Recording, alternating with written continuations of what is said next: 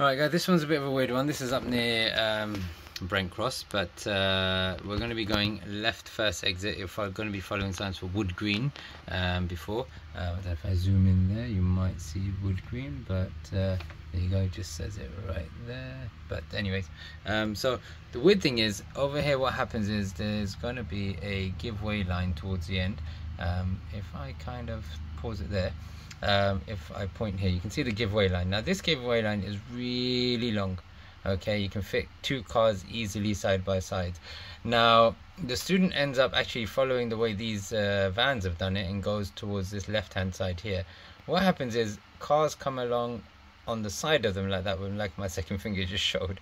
All right, so the student's on this side and the car comes on the left hand side and goes in front of them. Now what the examiner says is that these cars here, which my finger's moving, sorry, it's a bit of an unorthodox way of teaching this, but these cars here will not be able to see because my student is blocking the view.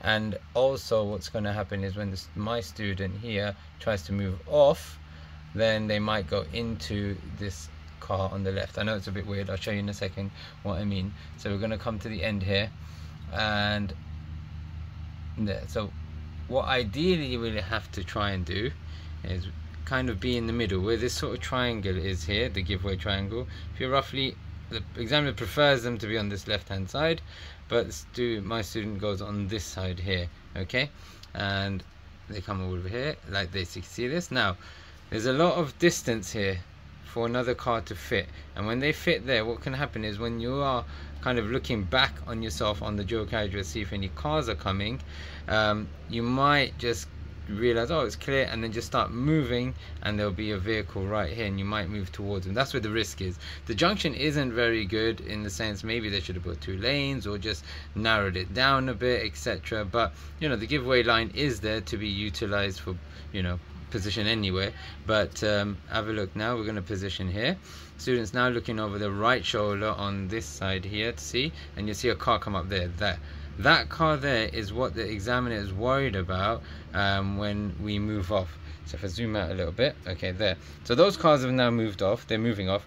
My student will find a sort of a space to go, and they're going to move off at the same time. And you guys can make your own decision if you think that's going to be risky or not. I thought it's a bit harsh, but it is what it is. And you know, 3 cars have just come on the left hand side. That's where we should have been, on the left hand side. And then we've moved off, and that other car's moved off, and that's all it was. And that's what the fail was.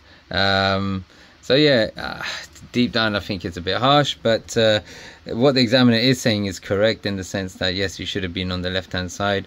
But the problem has been sometimes when they've been on the left hand side, then these sort of cars who were overtaking us on the left have blocked our view on the right hand side. So it's almost as if you go on the inside part, then you can't win and you can't you might go into another car. Let me just rewind that a bit, sorry.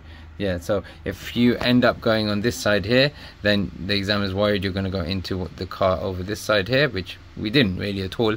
And if you are on this side here, where this car will be now, that little Mini Cooper, if you are there, then what happens is if this car edges a bit, then you can't see anything coming past, so you're gonna have to wait. So I don't know, it's just my opinion that I think that either way is correct. I'm sure you guys will have your own ideas, but just so that you know where this is a Hendon test route, and that's going towards Wood Green, and this is joining the North Circular A406, and Brent Cross is just on your left hand side before.